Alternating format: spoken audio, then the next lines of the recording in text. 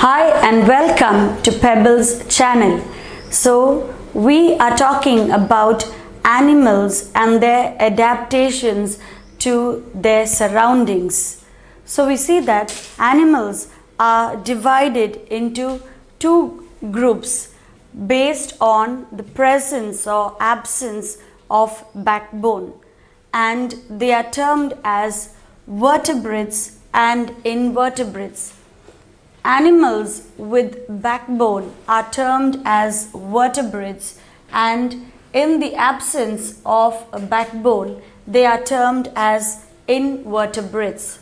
The invertebrates, the examples of invertebrates are your insects, crabs, snails, octopuses. If you see, all these do not have the presence of a backbone. The vertebrates are further classified into fish, amphibians, reptiles, birds and mammals. So we see that the animal kingdom is divided into two groups on the presence or absence of backbone, that is vertebrates and invertebrates. Animals move from one place to another for various reasons. That is, they move in search of food or to find or to build their own shelter or to escape from their enemies. So the ability for them to move from one place to another is called locomotion. So I repeat that, the ability to move from one place to another is called locomotion. And locomotion is by limbs or other body parts. So the animals use their limbs or other body parts to move from one place to another. Moving on to the first, that is moving on to in detail about the movement. First is the movement in fish. The locomotion in fish is called swimming, and they have fins that help them to swim in water. They have it is known as the paired and the unpaired fins. So these help them to stabilize and to steer themselves in the water. The tail and the fins help the fish to move forward in water. Moving on to movement in insects. So the insects have 3 pairs of limbs and 2 pairs of wings, and the limbs help them to jump and to crawl. Moving on to the next is the movement in amphibians. Frogs are animals that can live both on land and water. While on land, the forelimbs, the hind limbs, help them to jump and crawl on land. While in water, the padded feet of the frog helps it to swim in water. The next is the movement in reptiles.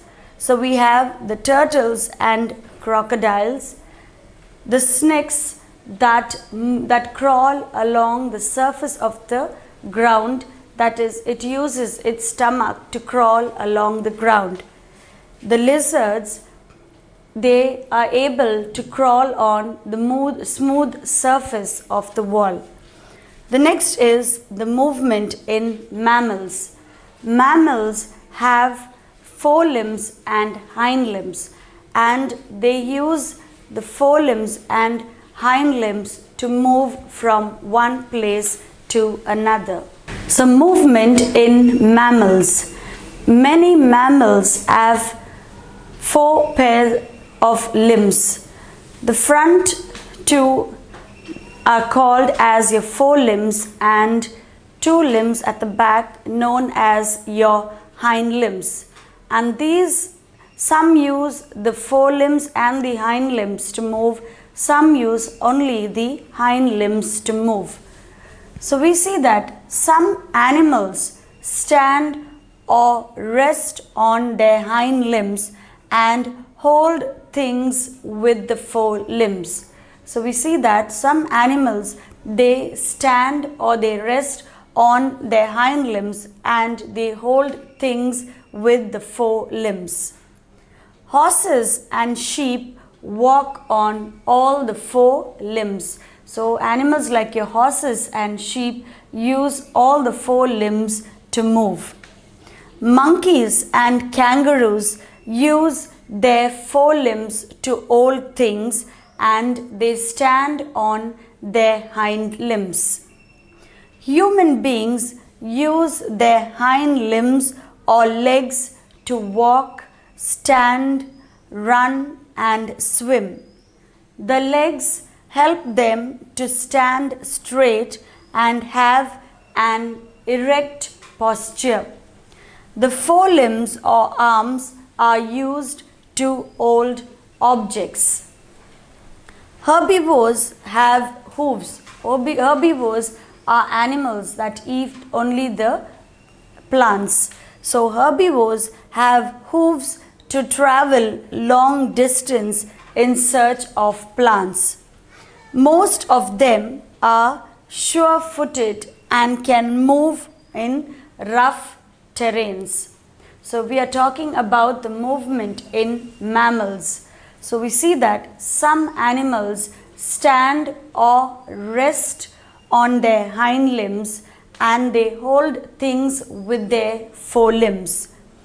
Animals like your horses and sheep walk on all the four limbs. The monkeys and kangaroos use their forelimbs to hold things and they stand on their hind limbs. Human beings use their hind limbs or legs to walk. So they use to walk, stand, run and swim.